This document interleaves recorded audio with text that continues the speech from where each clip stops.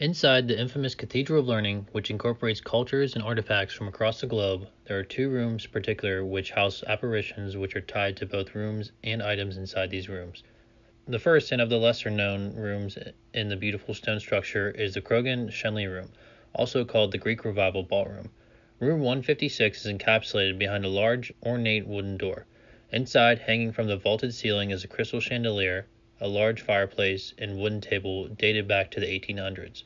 This room was constructed directly from a mansion that was built in 1835 in Stanton Heights by William Croghan. William built the mansion for his daughter, Mary. Unfortunately, Mary was never able to see or experience the mansion or the ballroom. She ran off and married Edward Shenley of the British Army at the age of 15.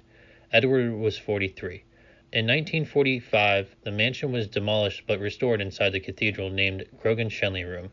Behind the fireplace, in a hidden chamber, Mary's spirit is said to reside, hiding from her father's scorn. The false fireplace, even though not in working condition, is said to emit smoke and even has been seen lit on occasion. Some visitors have heard a young female sob echoing inside the room even though no one else is present. Strong footsteps have been heard walking around the table.